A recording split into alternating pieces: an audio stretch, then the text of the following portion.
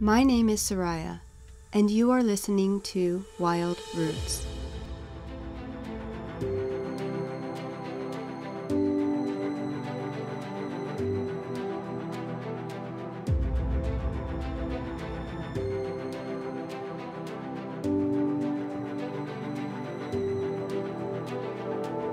We know that the biggest threat to the vastly declining wildlife is simply loss of crucial habitat.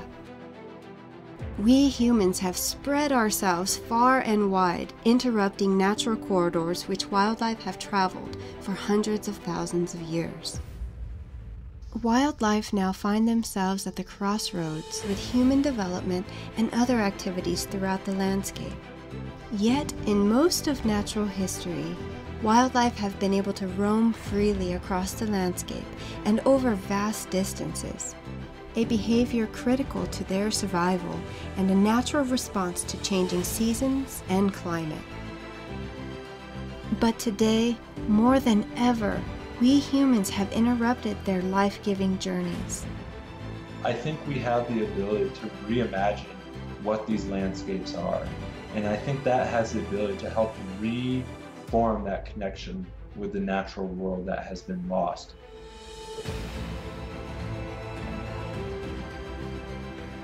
In this episode, we will speak with Defenders of Wildlife Representative Michael Dax about how we can heal nature's broken habitats by supporting the Wildlife Corridors Act. In our discussion, it is revealed that there is so much more to be reconnected than just habitat alone. So join us today as we reconnect the wildways.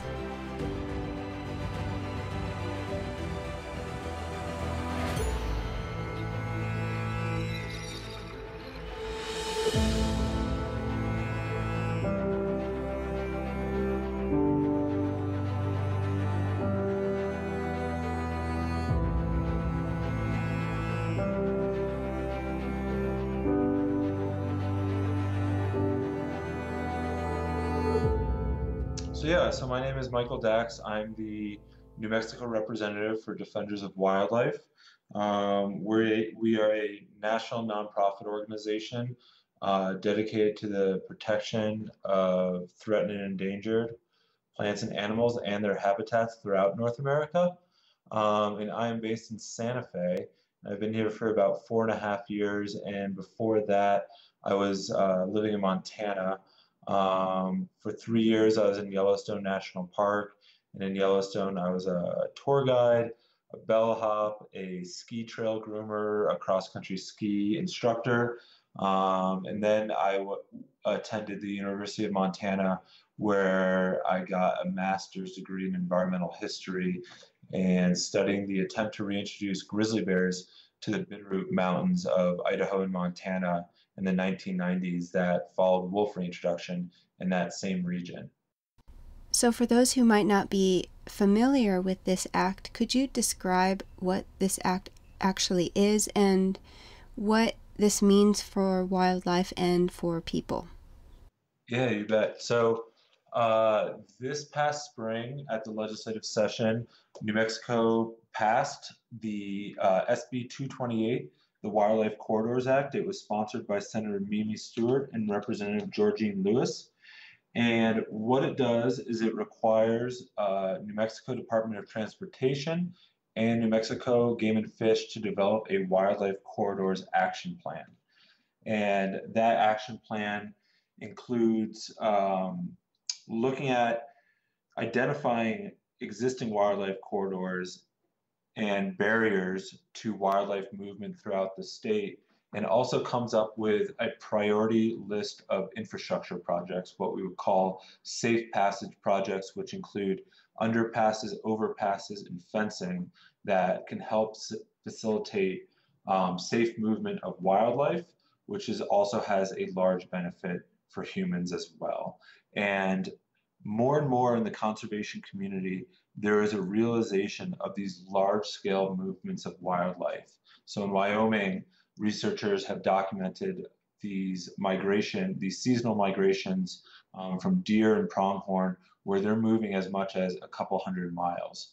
And so in the 20th century, largely conservation focused on protecting these island landscapes. So, national parks like Yellowstone and Glacier, Yosemite, the Grand Canyon, and Yellowstone National Park is 2 million acres, so it's very big, but we are beginning to realize that even that is not big enough when we're talking about these much larger movements that wildlife is making.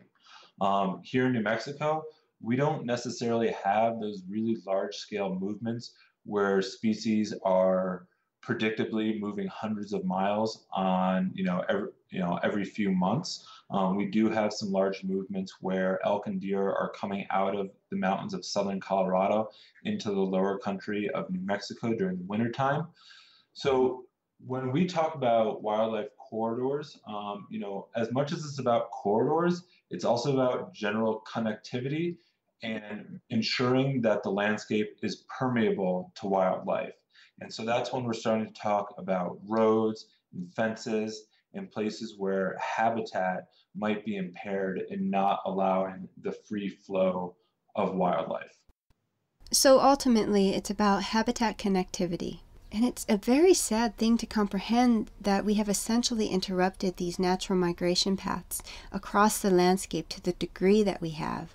So what can you tell us about New Mexico's role and involvement regarding this act?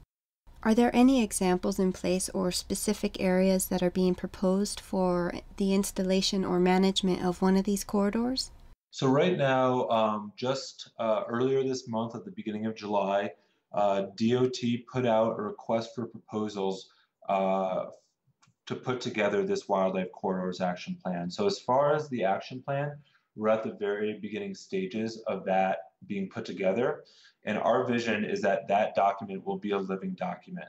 So as more research and data is available, it will be incorporated into that document so it remains living and becomes an excellent resource for understanding where and how different species are moving throughout the landscape. However, that's not to say that Game and Fish and DOT hasn't already been doing this work, and some of that work has been really successful. So the most well-known project is into Harris Canyon along I-40 just east of Albuquerque. And that came out of a memorial that passed about a decade ago. And they have built some underpasses where they build fencing that then directs animals to use those underpasses. And they've also put in some places where if an animal is moving across the road at surface level, that will trigger some lights so that drivers know to slow down. So they've done that project. They also just completed some fencing south of Cuba on US 550. And there has also been some fencing put up around Farmington to protect those animals coming out of Colorado that I mentioned earlier. Also later this year, there's going to be some construction on I-25 near Raton and the New Mexico-Colorado border, and they're going to be putting in a 35-foot underpass. So that's going to be 35 feet wide and 35 feet tall. And the reason why you need those really big ones is because elk and deer don't like using underpasses that are very low. Because they're prey species, they really need to be able to see, and they like to be able to see. So the bigger the overpass, the better. And that's one of those things that as past infrastructure has been monitored, that we've learned more about the different requirements for different species. So we're going to be really interested to see what projects get included in that priority list. But at least one that we kind of have our eye on would be another underpass or some sort of infrastructure going under I-25 north of Bernalillo. The Pueblo of Santa Ana, their natural resource department has been doing some excellent work over the past number of years to facilitate that movement. And the reason that area is so important is because if we're able to reconnect the Sandias to the Jemez Mountains, we are reconnecting two really big pieces of habitat that will benefit everything from mountain lions and black bears to deer and elk. Could you talk a little bit about fencing? Because there are some people who are anti-fencing altogether, and then there are some people who maybe overuse fencing. So the strategic role of fencing plays a significant role in keeping animals safe along these corridors. I certainly understand places where people don't like the idea of fencing just on principle, but right now in New Mexico, or I guess the last data that we have available is from 2016, where animal vehicle collisions cost New Mexicans about $20 million when you take into account damage to automobiles and healthcare and lost productivity and time at work and things like that. It is hugely impactful to New Mexicans. And unfortunately, these sort of collisions are becoming more and more common. So in 2012, I believe, there were about 1,200 crashes in New Mexico. By 2016, that had increased to 1,600.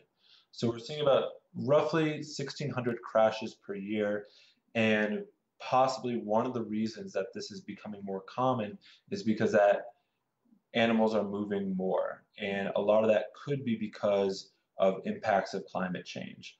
Um, the less hospitable former habitats are becoming, the more wildlife are on the move, seeking out new places where they can eke out a living.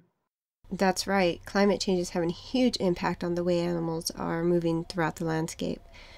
Just very quickly back to the fencing thing. Not long ago, maybe, let's see, in 2015, I believe, I joined Defenders of Wildlife on a volunteer project that focused on the repair and stabilization of fencing along a retired grazing allotment within the Gila. And this was an effort to reduce cattle and wolf conflicts. I know this is a little bit off topic, but could you talk a little bit about that as well?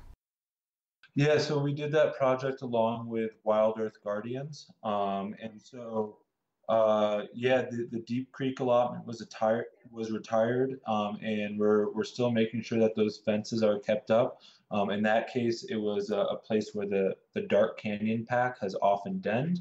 And so even though that allotment has been retired, if the fences aren't maintained and neighboring cattle from neighboring allotments are able to wander onto the Deep Creek allotment, then those same problems will persist. So, yeah, there are places where fences can be strategic, but there's also more and more efforts to remove interior fences and also modify fences so that they're more wildlife friendly. I think the classic fence is a 5-strand barbed wire fence. So in places, especially in wildlife sensitive areas, there are opportunities for 4-strand barbed wire fences where maybe there's a smooth wire on the top or the bottom that will allow animals to pass under, over, and be less likely to become entangled. So there are other ways where we're looking at and developing new different types of fences that will allow wildlife to pass over, but maybe to keep livestock in. In addition to looking at large mammals like elk and deer and bighorn sheep and bears, we're also looking a lot at aquatic connectivity and making sure that our rivers and streams are connected as well, so that fish and amphibians and other riparian obligate species have the ability to move across the landscape. So in some places that might be looking at road infrastructure. So certain kinds of culvert designs, fish are not able to move up those because it channelizes the stream to move too quickly. In other places, where you might have streams that in the past they were perennial but have become seasonal streams, there are ways to reconnect those streams looking at animals like beavers or techniques like beaver dam analogs that kind of replicate uh, the impact of beavers to create connected streams that will allow those species to move up and down systems. I think yeah, and this can become really applicable when you think about wildfires. So the Gila is a great example where there have been cases of large, really big wildfires that lead to streams becoming totally blown out and all the fish in those streams being killed. But if those fish have the ability to move downstream and up another tributary that perhaps did not burn, that is a strategy, an adaptation that they can have. But they need to be able to move fully throughout those systems to be able to do things like that. And that's something that people might not have even considered with this Corridors Act, is the aquatic life. Yeah, with corridors, most of the focus is on really large scale issues. And that's great because that's what corridors, I think, is at its core, it's about is looking at landscape level issues to make sure that we're not just, that our focus is broad and that we're getting that full picture. But I think corridors as a lens for conservation also gives us the opportunity to look at that micro level, where we can, where we're not just focused on the big species, the big charismatic species that get most of our attention, but looking at amphibians, birds that live in riparian areas like willow flycatchers, or even things like beavers. Yeah, just making sure that all those species, big and small, have the ability to move as needed.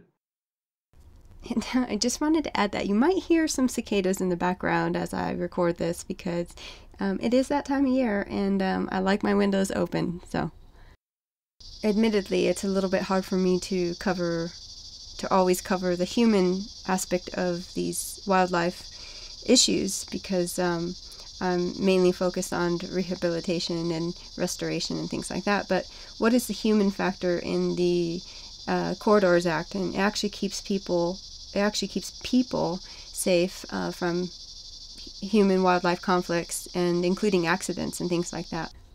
Yeah, human safety, public safety is a huge part of this. And the good news is that from other examples, we know this kind of infrastructure works.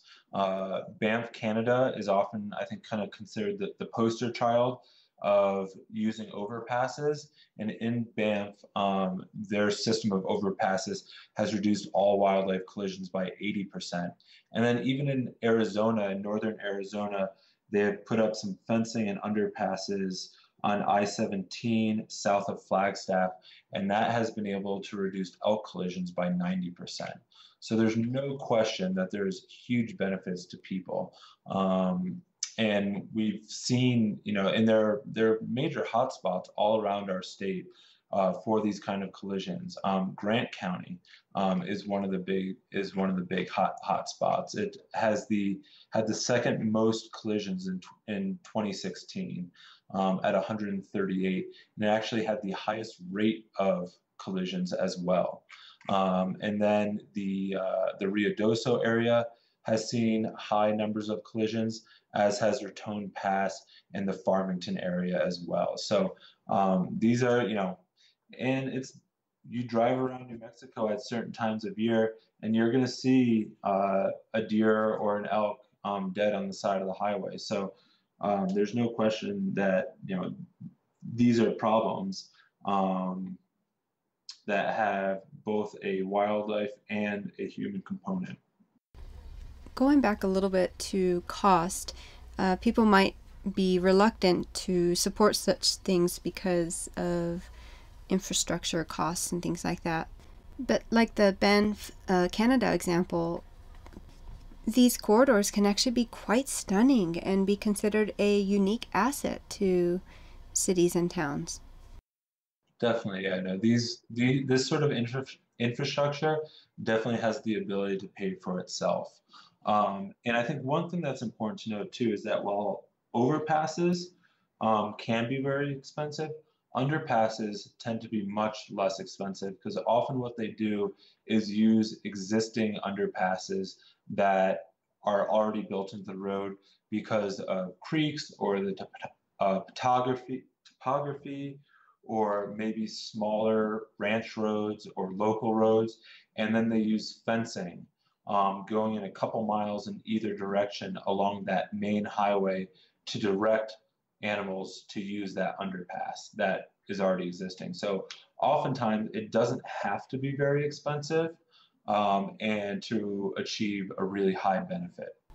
I know you have pretty much covered everything, but is there anything else you might like to add, considering these wildlife corridors? Very broadly, we are getting to a point where people are increasingly disconnected from the natural world. More and more people live in cities, spend more time indoors, less time outdoors, and just have less knowledge about wildlife, how they use the landscape, what is dictating their movements on a daily and seasonal basis. And when we think of wildlife conservation, we think of it as something that's in the mountains. That's where wildlife is. It's in this place. When we go up into the forest for the weekend, that's when we're going to see wildlife. But I think when we start talking about wildlife corridors, we're thinking about these landscapes on a much larger and broader scale, and that the Jemez are connected to the Sandias, or at least they should be, and that's connected to parts of northern New Mexico, and the Sangre de Cristo are connected to the eastern plains of New Mexico. I think we have the ability to reimagine what these landscapes are. And I think that has the ability to help reform that connection with the natural world that has been lost. And I know that we will see what gets included in the list of priority projects. But one thing that has been kind of kicked around as an idea is to build the state's first overpass into Harris Canyon to further improve some of that work that's already been done. And I think one of the reasons that would be so valuable is the educational opportunity of thousands of people who drive that road on a daily basis, having the ability to see that overpass on their daily commutes. And it might not be the first time that they cross under that overpass where they think, well, what is that thing? But eventually they're going to wonder, what is that thing? And maybe they have the opportunity to see a bighorn sheep or an elk use that overpass, and think about the educational opportunity of rekindling that connection with the natural world and that curiosity that has been lost. And that to me is just so exciting. Well, I'm glad I asked you for something to add because that was quite beautiful. Thank you. So, Michael, do you have a story about a special experience or connection that you have made in nature or with an animal that you could share with us today? So, especially from my time in Yellowstone, I have a number of experiences with wildlife, but probably the most memorable was hiking on the east side of Yellowstone Lake, going down towards the thoroughfare, which is the southeast corner of Yellowstone, and probably one of the wildest places in the 48 states. And we were hiking along, and it was thick old growth forest, and we came around a bend, and a pack of wolves was running right towards us. And they stopped, and we stopped, and they were probably only about 75 feet away from us when they stopped, and they started kind of scattering, and one wolf started slowly walking towards us. So we took a single step kind of into the forest so that there'd just be a little bit of a barrier between us and the wolves. And about 15 seconds passed, and the wolf hadn't passed us yet, which it should have, just based on how far it was away. And so we stepped back out onto the trail, and then at that point, there's just a single wolf about 150 feet down the trail, and as soon as it saw us, it jetted into the woods. And about 10 minutes later, we heard them howling to regroup. And it wasn't the first time I'd seen wolves. By that point, I'd seen a lot of wolves in Yellowstone, but most of the time it was from the road. I was driving, or I just pulled over. And so just hiking through the woods and encountering this literal pack of wild dogs running through the woods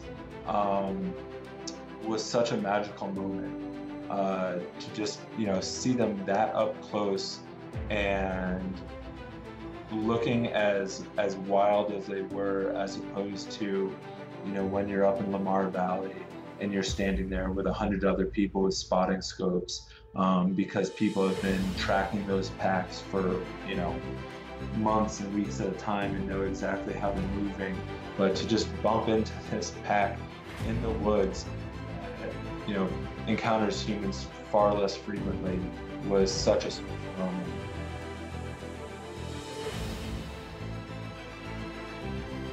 As wildlife continue to feel the constriction of human encroachment, they take refuge in the interiors of the last remaining intact ecosystems in which they can still thrive. It is crucial that we mend our broken landscape, the habitat we share with all other wild living creatures. Habitat connectivity will allow life to flow, flourish, and thrive all around us, providing the circulatory system of our planet's lifeblood, the diverse creatures that make up our beloved Earth.